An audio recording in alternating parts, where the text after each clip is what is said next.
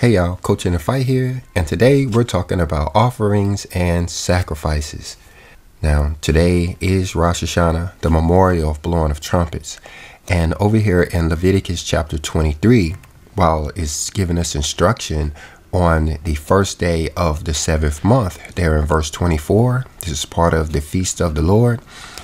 We see there in verse 25, it says, "Ye shall do no servile work therein, but ye shall offer an offering made by fire unto the Lord." Now, you know, in these days, there is a lot of debate over the offerings, particularly because of the prophecy in Malachi chapter 3 hasn't been fulfilled yet, at least not for everybody. It says there that he's going to start with the Levites, which is the firstborns, and they will start doing sacrifices and offerings. Like it says there in verse 4, the offerings will be pleasant as they were in former years. But the rest of the world is still under the impression that we're not supposed to do these offerings at all. But I'm not so sure, because over in 1 Peter in chapter 2, it talks about our spiritual house. That third temple was actually is a spiritual temple, and how we are the stones that will make up that temple. But it goes on in the verse to say how we will offer up spiritual sacrifices. So are we supposed to be making spiritual sacrifices? Now, a lot of times when I start thinking on this, just like you guys, I'll start thinking about what the Messiah did. And when we're looking at him back there in Jerusalem and what he did there around the first day of the seventh month, there's no record of him making any type of blood sacrifice. And I know what you're thinking. Somebody down there is going to say, duh, the Messiah did away with all of the sacrifices. Now, guys, you're going to have a little bit of harder time convincing people like me. We're so used to people telling us what we are not supposed to be doing that we just don't listen anymore. The Bible tells us we're supposed to keep the law, but you will have one person that tells you you're supposed to keep the law while you have 100 people to tell you that you're not. So anytime somebody comes and say, oh, we ain't got to worry about this and we ain't got to do that, we immediately discount you and blow you off, because we know that there's so many people taking advantage of the law of liberty right now and are not obedient to the scripture. And like Psalms chapter 1, the very first chapter in Psalms says, "Blessed is the man that walketh not in the counsel of the ungodly, nor standeth in the way of the sinners." So anybody who is not keeping the law is ungodly and is a sinner. So when they start talking about how we're not supposed to do this and how we're not supposed to do that, yeah, we adhere to what Psalms chapter 1, and we don't take their counsel. But what is it that we are supposed to be doing? What are these spiritual sacrifices? For that, I want to jump over to the book called Sirach. This is a book very, very similar to Proverbs. Sometimes people refer to it as Proverbs' great granddaddy because it has so much detail in it. And as far as wisdom, knowledge, and understanding comes out of this book. But anyway, down in chapter 35, we see an entire section that's talking about the law and sacrifices. So what I plan to do is just step through some of these and see if this is what Peter was talking about, that spiritual sacrifice. Let's go ahead and get into it. Verse 1 says, "He who keeps the law makes many offerings. He who heeds the commandments sacrifices a peace offering." And this is very, very true, guys. Once you start keeping the law and you start understanding, all of the elements of the law, the more you read the law, the more sacrifices you have to make. Primarily your own self, your own body, do you have to change and get rid of, a lot of the things that we used to do. You hear a lot of newcomers, a lot of times they complain, they say, I feel like I'm losing myself. I feel like I can't be me. Well, join the club, guys. We all had to go through this, where we all had to go through these changes. That's what the Bible means when it says we have to die daily, meaning those things that we are used to doing and like doing. Once we start getting in obedience to the law, those things are going to fall off of us, and then we're going to have to end up being changed people. We end up losing ourselves. So don't be like those who try to save their own life, because what the scripture says is those who attempt to save their life, meaning those who try to keep their own identity, will be those who actually end their life or lose their life altogether, because it will be those who are obedient to these commandments and have made these changes that will be allowed to go on to the next level. But anyway, verse 2 says, he who returns a kindness offers fine flour, and he who gives alms sacrifices a thank offering. So returning a kindness, somebody doing something for us, is like the offering of fine flour. Well, that's what it's saying here. And that's one of the first offerings I did. I fall into that group that's talked about over and there in Malachi chapter 3. I have been making burnt offerings for a while. And one of the first offerings that I made was just fine flour. It was actually out of an act of desperation. Understanding that these offerings are supposed to, have some help involved for us, I grabbed some fine flour and put it on a altar that I had built out of some stone there.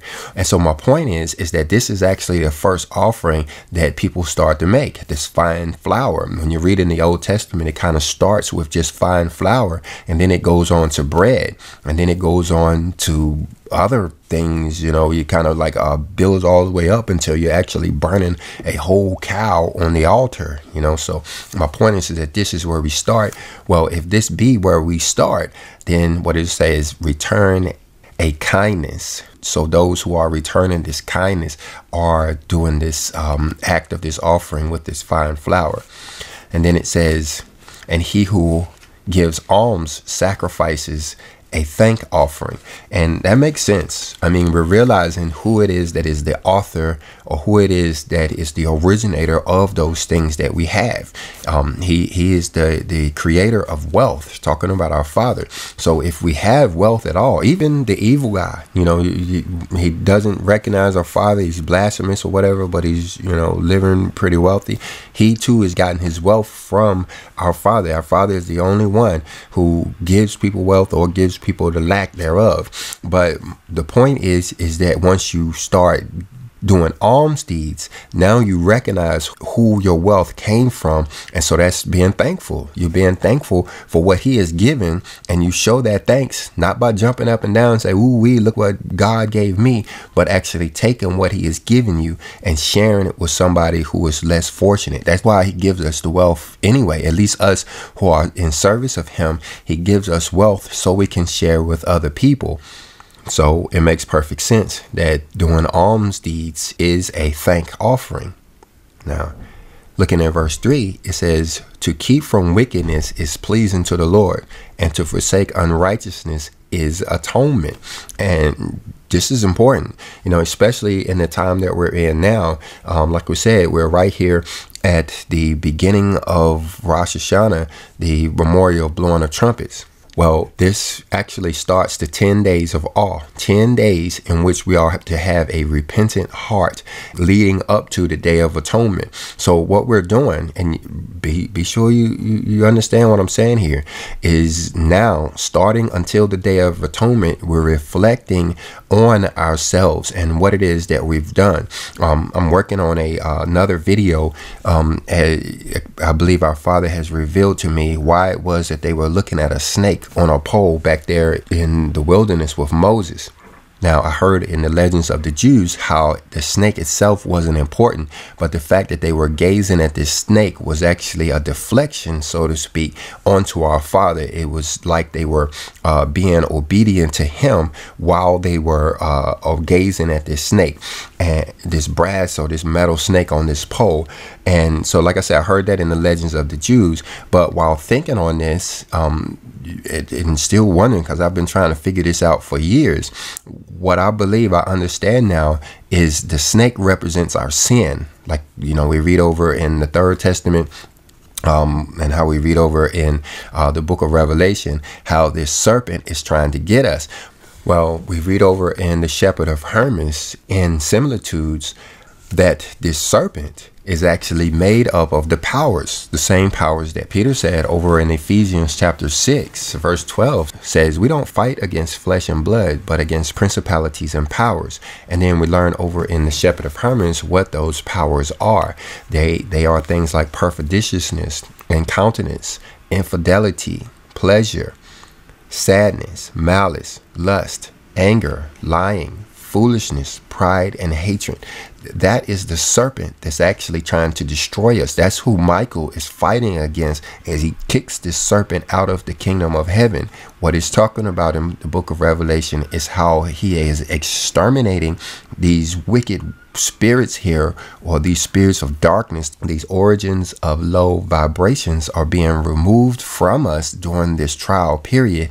And so what I believe the Father has revealed to me as far as the serpent that they were gazing on and how that relates to us now is, after we have done an act and we are paying for that act, we have to now gaze on what it is that we did in order to be forgiven. For instance, if I get angry with somebody and, it ends up in jail, or ends up, getting hurt, or ends up in a fight or something like that, while I'm laying there wounded, I could, just be mad about it and say, that was messed up. It happened like that. Or I can gaze on the snake by remembering the fact that I was the cause of that. I was the one who was angry.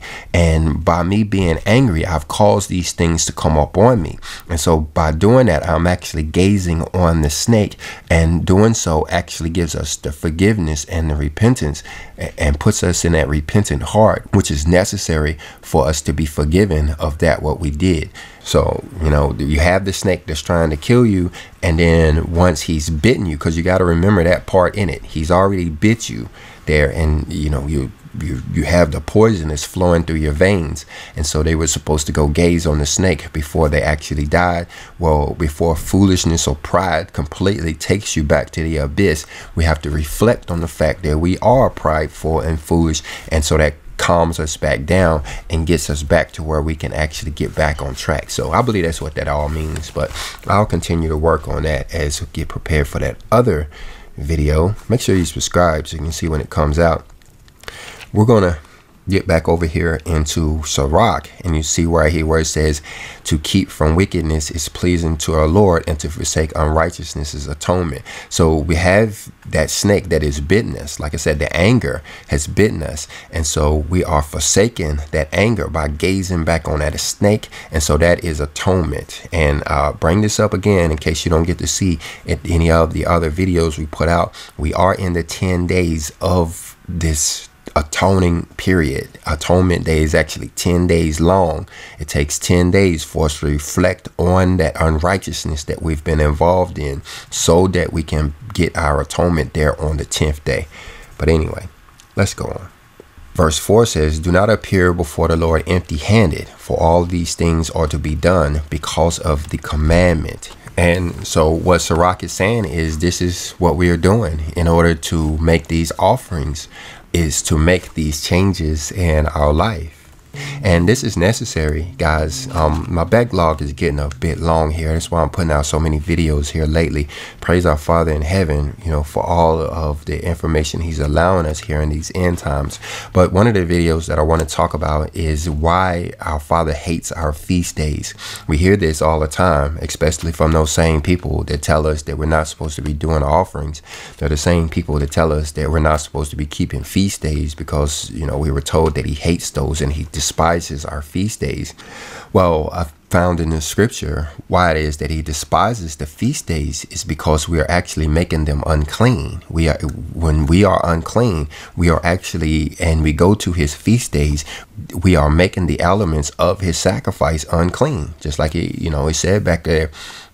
In other words, we're coming before the Lord empty-handed. We haven't done anything to clean ourselves up, but yet we're standing there in his sacrifices and such. And so I think that's why it's important that we understand, what it's saying here, as far as what it is we're supposed to be doing, keeping the law, kindness, doing the alms, charitable deeds. Those are things we learn in the Third Testament of the Bible and in Malachi, chapter 4. How to activate the Elijah spirit. reading the law, reading and obeying, not just reading, but obeying the law, doing charitable deeds, and preparing ourselves. We read over in the Third Testament is the way we activate the Elijah spirit. And so I believe that's what it's talking about here, and how we can come to our Father, with something in our hands, making these spiritual sacrifices in our lives. Now, verse 6 says, the offering of a righteous man anoints the altar, and its pleasing odor rises before the Most High. Now, we have to remember where the altar is at now. This is a document from over in the book of Clarence Larkin, and it shows the 3 different tabernacles. You had the heavenly tabernacle, which, we'll get there and get to see that one day. You have the earthly tabernacle, which we did get to see at one point, and then we destroyed it, or they destroyed it, or whatever. But then you have the tabernacle within man. But in each one of these tabernacles, there is an altar. And turns out this altar now, this spiritual altar, is inside of us, somewhere close to our conscious. And so what he says here is that the offering of a righteous man anoints that altar. That is what's putting the blood on that particular altar, is by doing righteous deeds. And this righteousness is also the pleasing odor, which would be the incense altar as well. Now, verse 7 says, the sacrifice of a righteous man is acceptable, and the memory of it will not be forgotten.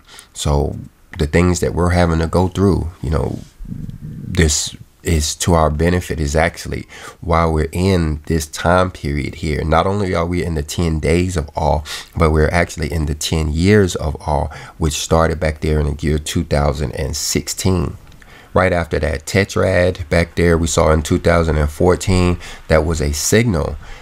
That was the beginning of the regathering of our Father's people back there at the end of that tetrad, making the year-long Rosh Hashanah to start in 2016, followed immediately by that Revelations 12 sign in the sky. Anyway, those were the beginnings of the 10 days of awe, or the 10 years that we have of repentance, until we get to around 2024, which will be the Eve of Atonement, and the time in which we can expect some of these catastrophic events to come and humble the world. That's what this is all about. The people who are waiting on the rapture, that's what they're actually waiting on. This is Israel's time to be regathered and to get back where they're supposed to be. They say that Israel is supposed to recognize the Messiah in the end times. Well, that's what these 10 years are about.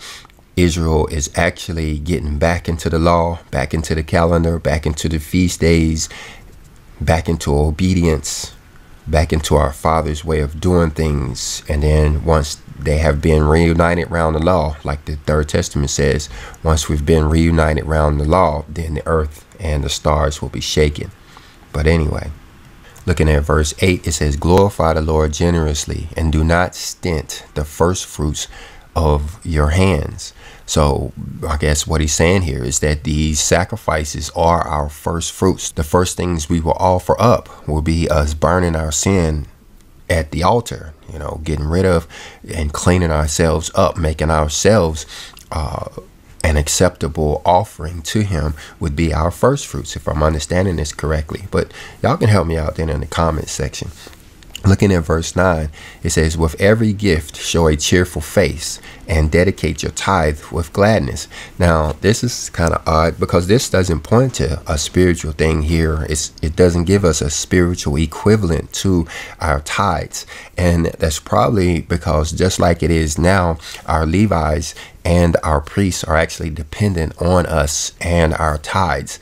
That's how they're able to do what they do. They aren't really expected to grow crops like we are. They aren't really expected to, have jobs and keep society going like we are. They are actually dedicated to the services of the temple. And many of them actually spend all day long studying the word, all of their time is devoted to making sure that not only they have a good understanding of the laws in the Bible, but they are making sure that we do too, sharing that information with us. And it is our responsibility to give them our tithes. That's 10% of anything we get. You know, if we go to the store to buy 10 gallons worth of gasoline, well, we're supposed to give them 1 gallon of that gasoline. That's how they get to drive around in their car. Else the whole system breaks down and we end up with the common man trying to teach us the laws and stuff. And, you know, we're warned against that, like we read over in Psalms chapter 1. So that's what it's saying here. Every gift show a cheerful face and dedicate your tithes with gladness, meaning, you know, don't do them begrudgingly.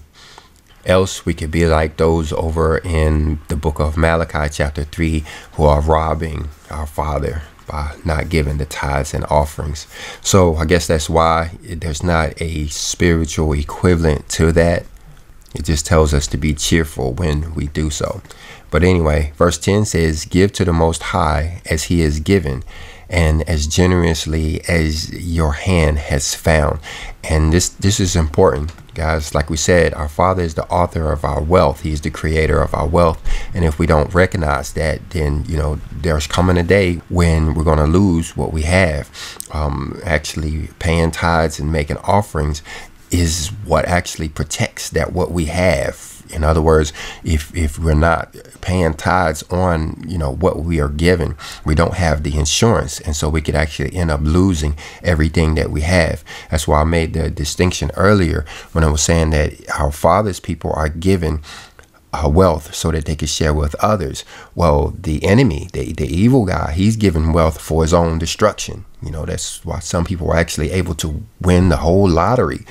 Millions of dollars do they receive at one time, and then you look at them several years later and they're living on the street and poor and hungry. Is because that wealth was used to destroy them.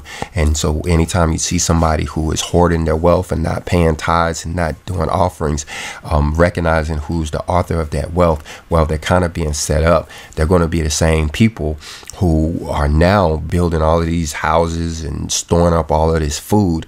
Well, somebody else is going to get to enjoy those houses and all that food once they are gone. But anyway, verse 11 says, for the Lord is the one who repays, and he will repay you sevenfold. So whatever you give, he's saying he's going to pay you sevenfold. So it's kind of interesting that it goes into so much detail down there as far as tithes and that kind of thing. Not really making a spiritual equivalent as it did with the other offerings and stuff. So we'll do more study on this going forward, see if we get some type of revelation on why this is, or maybe we already understand it, you know, that, you know, he still requires those tithes and offerings, even though he doesn't really require blood sacrifices anymore. But y'all let me know what y'all think in the comment section, and I'll see you down there. Shalom.